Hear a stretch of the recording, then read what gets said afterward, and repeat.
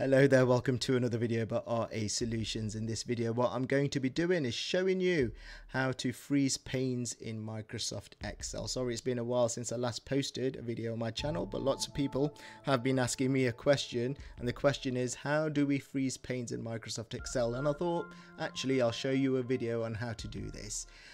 Before I continue, please like, subscribe, and share.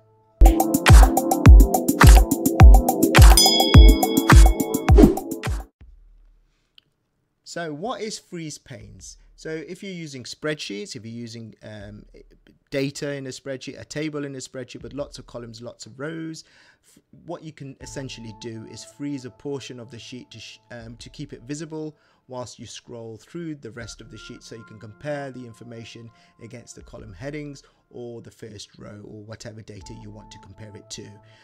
So this is especially useful again, like I've just said, for checking out the data in other parts of the worksheet without losing your headers or the labels in your spreadsheet. So what I've got here in front of you is a spreadsheet. So I've got column headers here.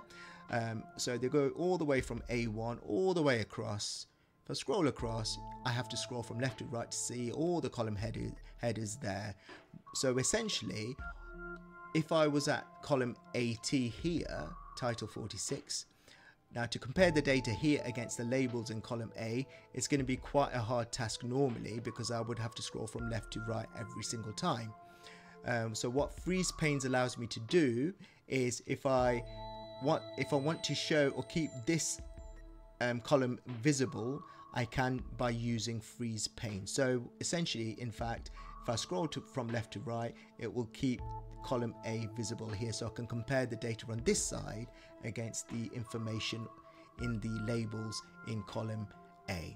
The same sort of thing applies with rows. So if I wanted to keep my first row visible and I wanted to scroll down, I can, obviously, if you've got information with lots of data in it, a spreadsheet with lots of data in it, this one goes up to item 400 here.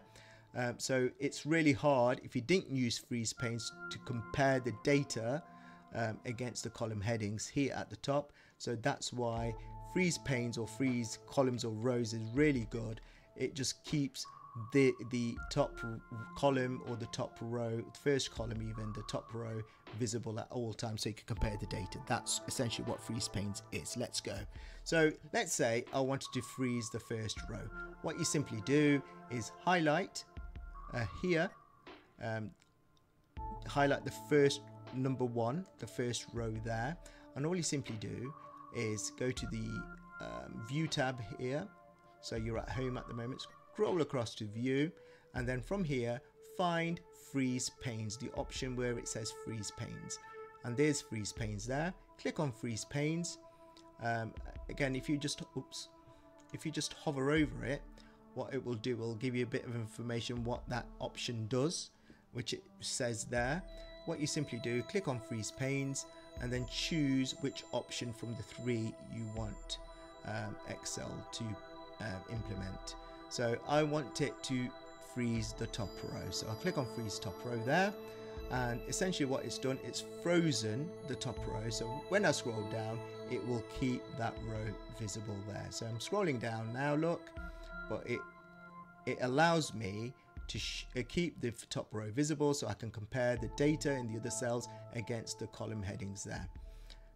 Go back, and then you can unfreeze it, so it goes back to normal again. So let's freeze the first column this time. So I'll highlight the letter here, column A here, then same procedure applies. Click on freeze panes there, click on freeze first column, click on that, and now what I can do, this column A should be visible now if I scroll from left to right, and it's there, look, and you can simply now compare the data in the other cells against the labels in the first column there. So it makes your life easy, especially if you've got a spreadsheet with lots of data in there. So it allows you to freeze the panes at your convenience.